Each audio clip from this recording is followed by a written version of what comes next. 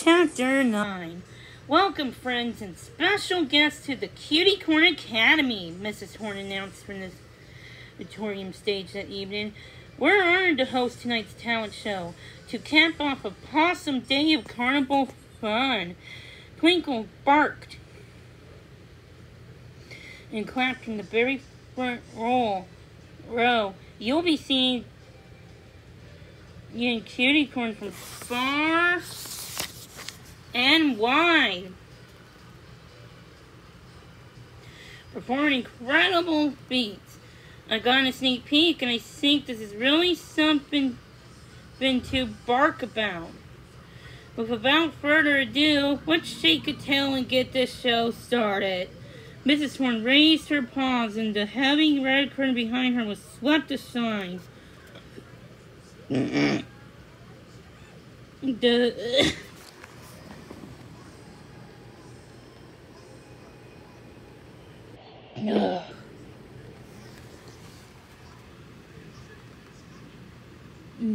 Flash stood in the center with a huge smile on her snout. Bow wow, she was the first act. Twinkle waved and howled at the top of her lungs. Woo! The crowd cheered loudly as Flash went for her performance. She did lightning fast flips, tumbles, and hoop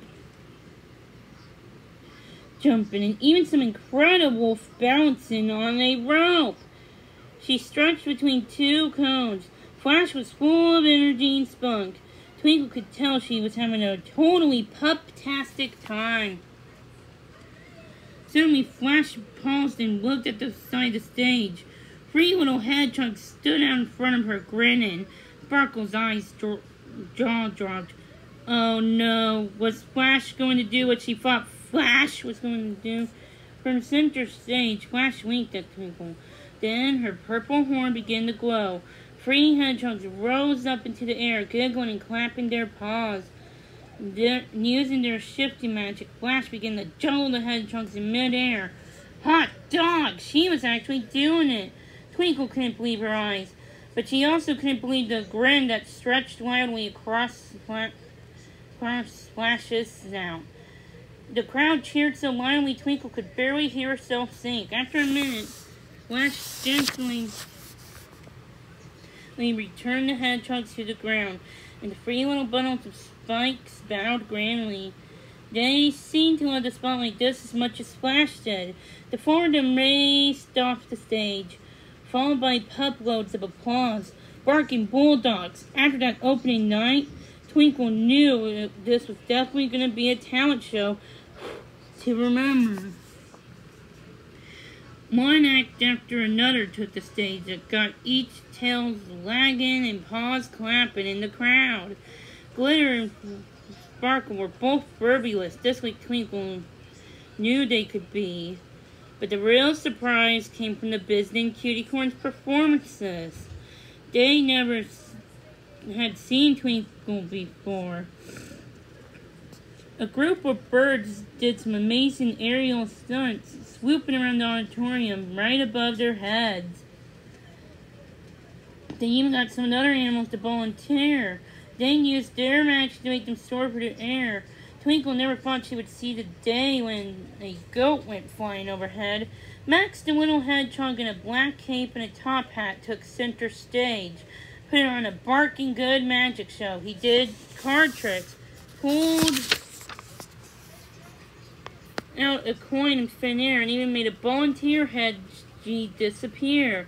He was so positive that Twinkle couldn't tell if his tricks were illusions and which ones were actual Cutiecorn magic. Some goats used their amazing balancing skills to create a towering pyramid, climbing on one top of another. As they teetered, they used their magic to spin in unison. Twinkle couldn't help it. She covered her eyes with her paws, convinced they were going to topple down. A blindfolded cat used her sharp senses and perfect magic to navigate a complicated obstacle course. Across the stage, a yellow glowing horn. She worked her way out to the audience, definitely prancing around the backs of the seats and leaving for the crowd without putting a whisked her in place. Now for finale, she used her sharp claws to climb up the curtain rope in no time flat. She whisked off her blindfold and waved down to the audience. Then a large hamster choir, including Nibble, sang a beautiful high-pitched song, complete with harmony. Twinkle had to think the hamsters as silly tricksters, but she was swept away by their squeak-tastic singing of all these different Cutiecorns were really full of surprises. Next, a little gray bunny took the stage.